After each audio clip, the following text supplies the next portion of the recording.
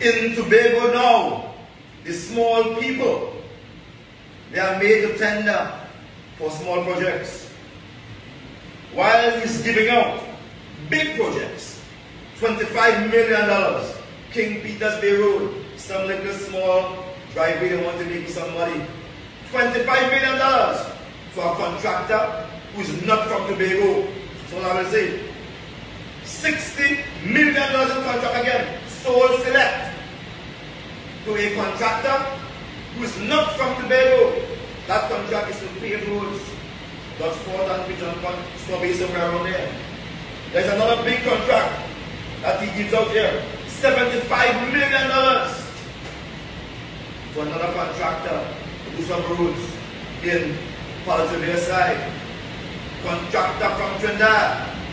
But the $20 projects, the $50,000 project, $100,000 project, tender for that. That's the big standard. People are making a connection. The airport authority can tell you, if they are honest, the large sums of cash that is bringing to Tobago, the large sums of cash is carrying to Tobago. What business he has with cash? He needs to come and tell us that. And tell us if that's not so. And let's do a Freedom of Information Act and see the times he goes and comes and scan the bags. You will see large sums of cash. He's collecting money. Let him say the source. Let the police investigate that. If the police are looking for crime, let them investigate that. Father Augustine is no political leader. He's no treasurer of any party, as I'm aware. What is he doing carrying large cash of money?